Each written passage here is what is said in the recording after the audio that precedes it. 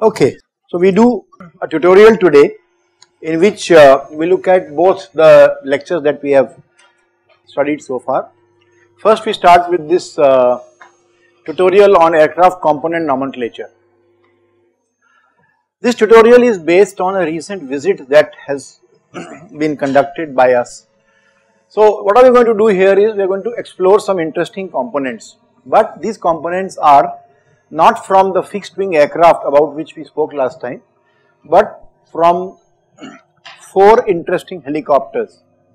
So during our recent visit to Juhu Aerodrome, which took place on 15th of June, we visited this aerodrome. Okay, so this is a proof that we actually went there, and we went to 2 companies. One is Raymond International. They had 2 helicopters on display at that time. These are being maintained. And we also had a look at the Tata Power Company, where they also had another 2 helicopters. So the major discussion that will take place in this tutorial is about these 4 helicopters. And then in the end I will show you another interesting aircraft. So let's have a look at this picture and see if you can find some familiar components. Okay. So for instance, what do you think are these? Yes.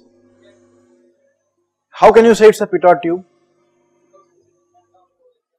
So anything in the front of the aircraft is a pitot tube. It could also be a pitot static tube. Is there a difference between a pitot tube and a pitot static tube? So don't worry, we will study about it. Okay. Okay, right. Then what about the thing on the bottom? Yes? That's a radome, correct, that's a radome. So there are hints. So part 1, we also asked them to open it and show it to us. So you can see this is a scanning radar. So yes, it is a radome, and therefore the material that was used to make that part is not metallic. It's a glass fiber composite, if I remember correctly. What are those lines? Those black lines? 2 lines are there because we are pointing out at them, but on the radome there are these lines painted. Yes?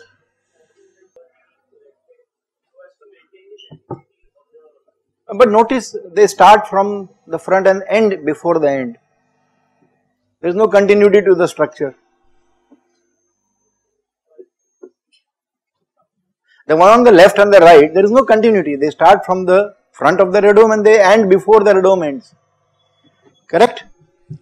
So do not jump to conclusions and do not give a lot of wind to your imagination. It's a good attempt, but that's not the reason. That's not what it is.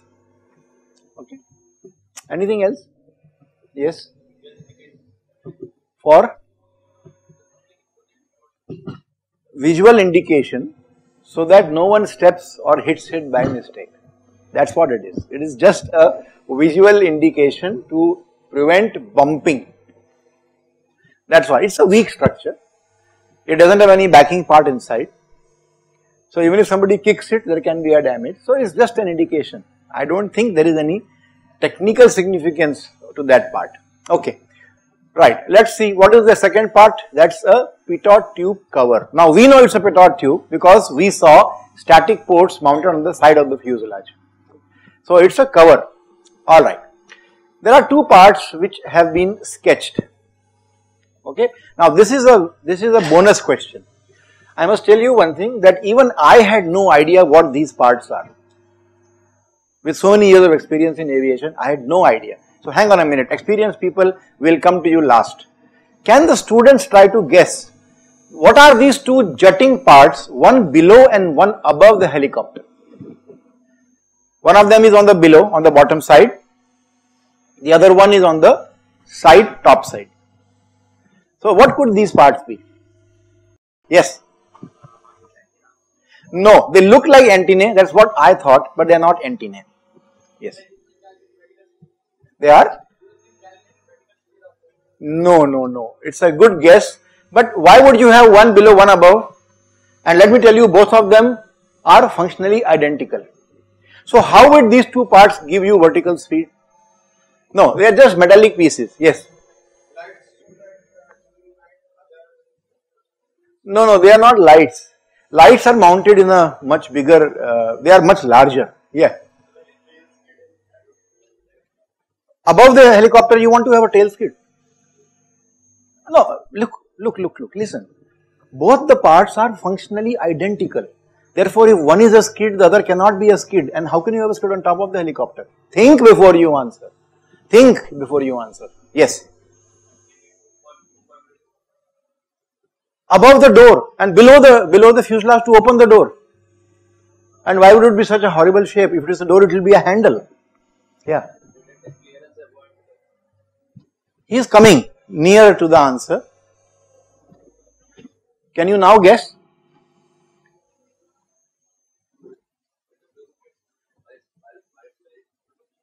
That's right. Wire strike protection system. When helicopters fly at low altitudes, they may encounter these kind of wires. So those two devices above and below helicopters are basically going to protect the helicopter from getting entangled in these wires. So this is a very interesting component, wire strike protection system. Alright, okay. What's this? The thing on the bottom which is curved. So is it an antenna? Is it a pitot tube? Or is it a towing hook to move the helicopter back and forth? What do you think? The answer is none of the above. So what is it? Yeah. Drain pipe. That's a good guess. Drain pipe for draining out excess water.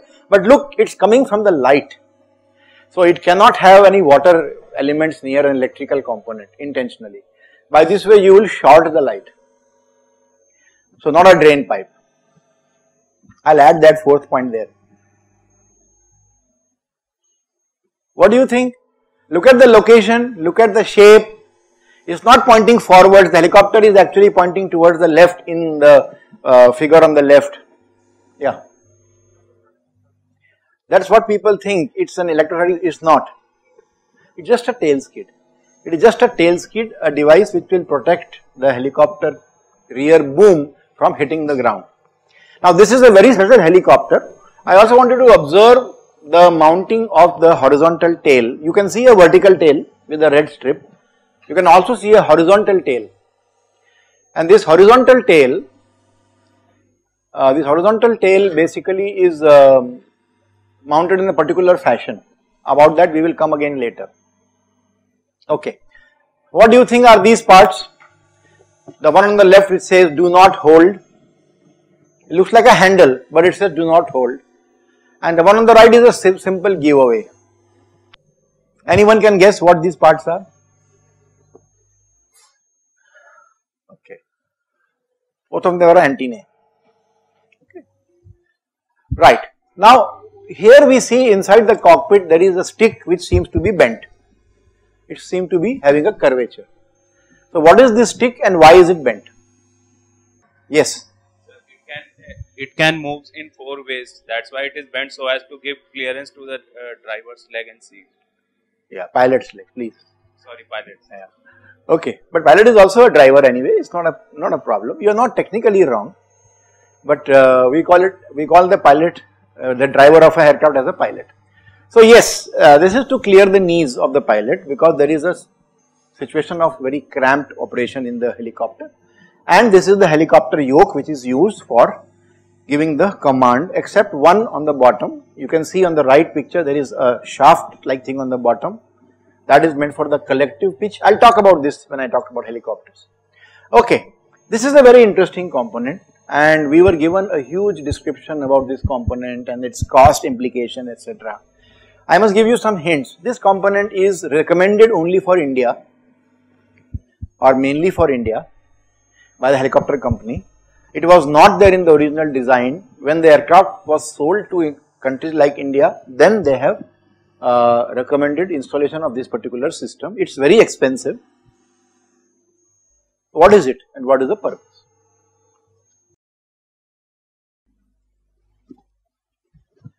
Yes? Mic please. Is it a radiator? What do you mean by a radiator? The temperature under the hood can get quite toasty, so it's there to decrease it? No, it's nothing to do with heat transfer. No, it's not a radiator. It's not a radiator. Anybody else? There is a very fancy name for it, and it is pretty expensive. This is nothing, but anybody else want to guess quickly? This is basically a dust cover. Okay, but it's a very high fidelity dust cover. It has got some active chemical inside which doesn't allow the dust to go in. They observed that when helicopters are flown in countries like India, because of the tropical climate and the presence of dust and other particles, the engine was sucking a lot of undesirable elements. And when you put a filter, sometimes the filter gets clogged because the particles just stick. So they came up with a very interesting design where there is some kind of a fluid which is put in this part and it repels the dust. So it's a very expensive item and it has been recommended. It took about a couple of months to get it retrofitted in the helicopter. Alright, this is the photograph of the tail rotor. You can see that one rotor which is facing the camera, or I should say cross sectional of the rotor is visible in the camera, and then there are two of them which are bending down like this. Okay. So why are they bending down? Aren't they supposed to produce lift? Aren't they supposed to be horizontal? Why are these rotors bending downwards? Yes, just a minute. No one here can guess why are they bending down? Yes. Sir, they are bent down due to its self weight, and they are intentionally bent down so that in the case of producing lift, they must not go up like this. Okay, so they are bending down like just because of their own self weight. That's all it is. It is just because of the self weight, and when they start spinning, they will generate lift force, and that will actually create a lot of stress. So this particular weight actually will act as a relief. It will be in the direction opposite to the direction in which the load is coming. What do you see at the edge of the helicopter rotor? There is a small metallic strip with two nuts very clearly visible, and only in the front part, only in the front half. What is that and why is it there? What do you think? Just a protection. So the most common problem in helicopters is when they fly in small areas, the tail rotors start hitting. It's not that if something hits the rotor it will not break, but if it just scrapes the rotor, at least this thing will give some protection. Okay. This also may be an access, providing access to some internal areas of the helicopter rotor for maybe maintenance purposes, observation, oiling, etc. I don't know, but my guess is that this is just a protection plate. Yes. Why this metal? Yes, because helicopter rotors don't turn in the opposite direction. They turn only in one direction. So if something is scraping, the front part will be hitting it first. Okay, that's why they have put it only on the front half. Okay. Now this figure is not a question. This is just to give you an idea about how complex the tail rotor of the helicopter normally is. Okay. And there is a reason why I am showing it. See, notice there are two links here, one on the top, one on the bottom. Okay, these allow this whole assembly to move forward and backward. Then we have one link here and one link below. That is meant for changing the angle of the rotors together. Okay. Then you can see there is something here and there is something here. What are these? What do you think are these? And there is a kind of an angle here which allows you. So what is that? Yes? Yes? Coupling. That's a coupling. So because it's a rotating part, now from the main helicopter rotor shaft there is a shaft coming and then it turns 90 degrees in this case, and then it couples to the shaft on the, so it's a very complicated system. So if possible we should get rid of this complicated system, if possible, if it is feasible. But why do we need a tail rotor in a helicopter? Why is a tail rotor essential in a helicopter? Let's have some new people. Anybody would like to answer? Yeah. Angular momentum. Angular momentum. Can you explain? Like the main rotor starts rotating, the helicopter tends to counter rotate. So it is basically meant to counter the auto rotation of the helicopter body when the main rotor rotates. So you put a rotor on the back, give a force to counter that.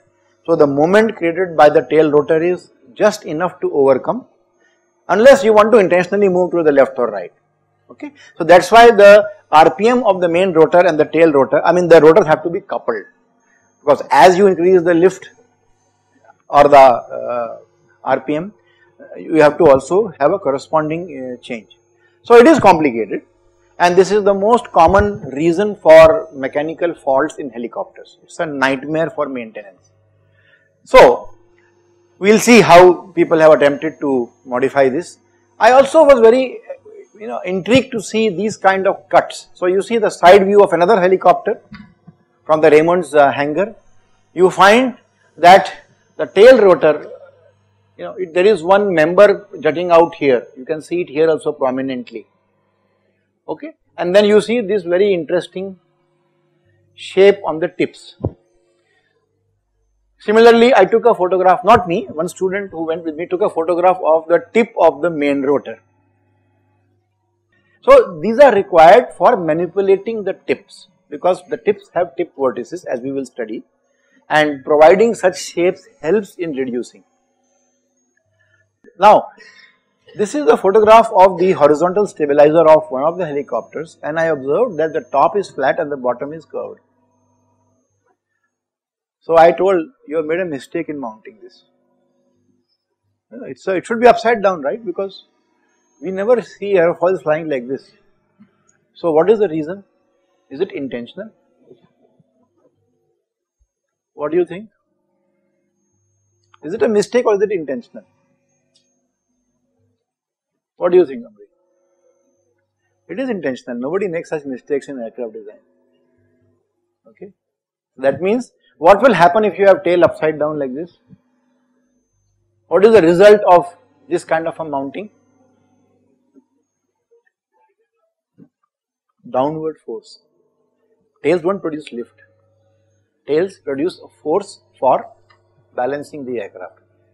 So there will be a lift by nature is considered to be upward. So if something is not upwards, we don't call it lift generally. Okay, because it doesn't lift. So it's pushing down. So from the point of view of balance of the helicopter, you needed a downward acting force always or mostly, and hence they have mounted it upside down. The same thing you also see in aircraft. When I saw the aircraft DO-228 for the first time in the hangar, I also was surprised. I found the tail to be mounted upside down. And that's when I remembered the course of stability and control, where I was taught that generally the tail carries a downward force. So the one good way of doing that is to mount it such that it gives you downward force. This is another helicopter. This is the helicopter in the Tata International hangar. Incidentally, this helicopter is personally flown by Mr. Ratan Tata. He flies it himself. Now I don't see a tail rotor here. So has it gone for maintenance? Or is it not there intentionally? What do you think? Where is the tail rotor in this helicopter? Both sides are only fixed vertical tails, and there is also a very small horizontal tail, and also you can see a small tail skid, the white one, but the rotor is missing. So what is the reason? Yes. No, it doesn't have a twin rotor. You are very right. If you have two rotors which are counter rotating, like in the Kamov helicopters with the Indian Air Force, yes, you would not require a tail rotor. But I think if you had seen some earlier pictures, I don't know whether we have some earlier pictures of this helicopter, maybe I have to just search. But believe me, it has only one main rotor. So it doesn't have two rotors. Controlled by jet, which the jet from the exhaust of the engine? No, that's not the thing. This helicopter is very interesting, yes. The exhaust gas from the engine, yeah, that is the exhaust of the engine, correct. Yes, at the tail, that means somewhere here. So you mean to say that, but I see the exhaust is here.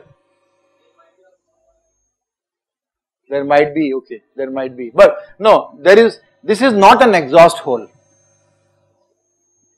So that's not the reason.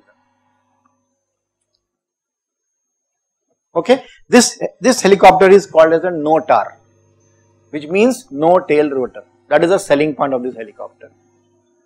So what they do here is they use an effect called as a Quanda effect, about which we will study. When I come to that portion, I am going to elaborate to you on that. So yes, there is a small duct, and a small outing on the bottom. Okay, and this particular you can say assembly rotates also, but we don't have the engine exhaust from there. So we don't use that for, I'll explain this to you when I come down to the Quanda effect. Okay, after this we went to the Bombay Flying Club, which is located in the same Juhu airport, and this is a very historic aircraft behind us. This is considered to be Asia's oldest aircraft which can still be flown. It was fabricated in 1940s, brought to India in 1951. It came to Bombay Flying Club in 1955, and they have maintained it from that point onwards till today in a very perfect condition. So look at this picture. Can you think this aircraft was 1940 aircraft? 65 years of service. It was also flown by J.R.D. Tata himself. So such a historic aircraft is available in Bombay Flying Club, and we were very fortunate that on that particular day we were able to go and have a look at this particular helicopter. This gentleman on the white shirt to my left is Mr. A.K. Ajay Kumar Bahadur, who is the chief engineer of Bombay Flying Club, and he was our host that day for this particular trip. So first we went to the two helicopter companies, and then we went to this place, and then they also gave us a very nice lunch, after which we came back. Alright, so that's it about the first capsule.